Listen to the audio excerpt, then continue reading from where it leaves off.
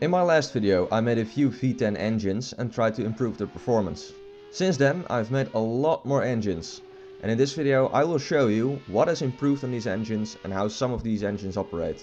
All of these engines in my last video were made using Tinkercad, which made it take a lot of time to develop them. Luckily, I got access to SolidWorks when I started my study of mechanical engineering, allowing me to make more complicated designs. The first engine I made was obviously a V10. It was a little more advanced, using one camshaft instead of two, and the block was also better designed, so the assembly took less time. It was able to rev up to 5000 RPM at around 4 to 5 bars of pressure.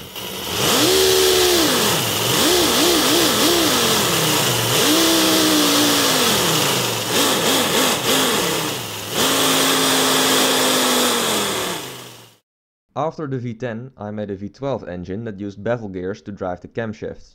Something I totally didn't copy from this German engine. The new drivetrain allowed the engine to have overhead cams. However, this engine was not very efficient or powerful to say the least, because it leaked everywhere. It also revved to around 2000 RPMs at 4 bars, which is an awful performance. As it turns out, copying an aircraft engine is not the greatest idea for making it rev high. Who could have guessed?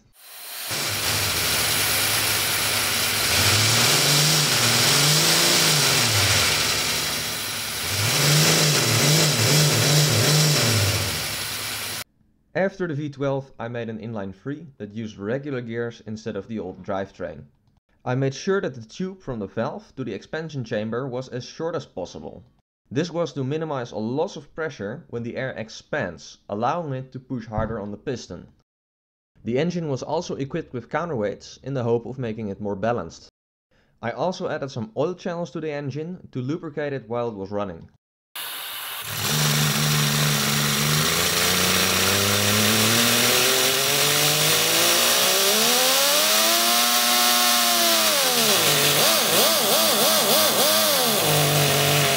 I made two of these engines, one to test the entire system and one with minor improvements to raise the RPM. The first engine could rev up to 6300 RPM, which was a new record. I've not made a video on the second engine on my channel, but it was capable of revving up to 8000 RPM.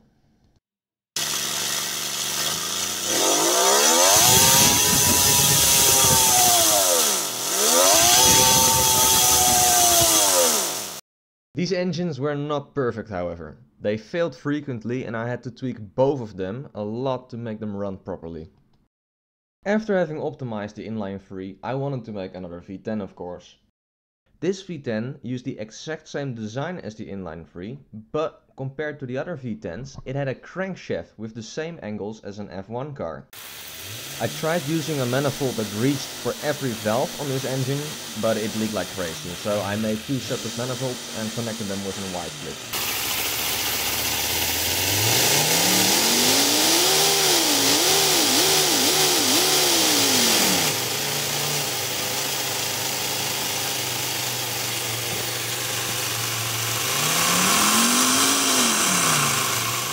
The engine sounds quite impressive, but due to a lot of leaks and poor build quality, it only revved to a little bit over 5000 RPM.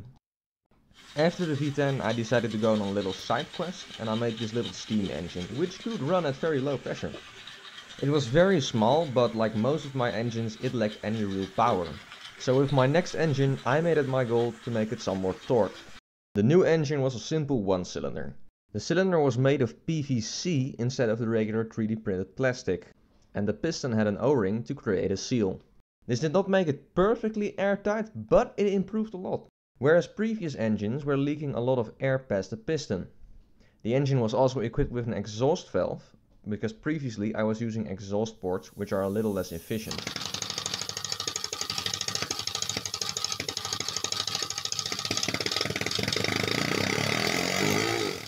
In this clip you can hear the engine misfiring. That's because the exhaust valve didn't have a spring at first.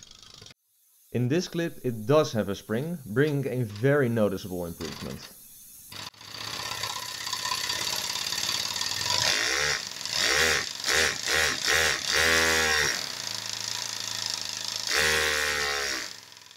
After this engine I really made my masterpiece.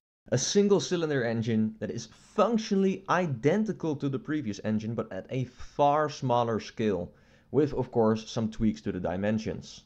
This was my first engine with bearings and I made 3 iterations to this engine to perfect it and make sure it was reliable.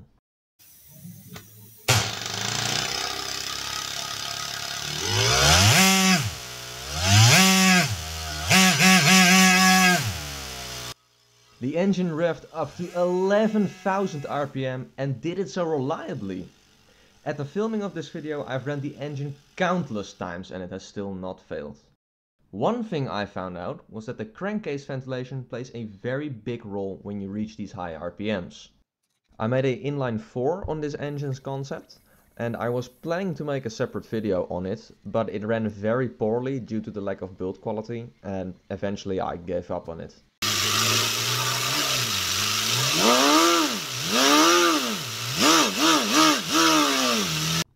Lately I have lost my interest in air engines.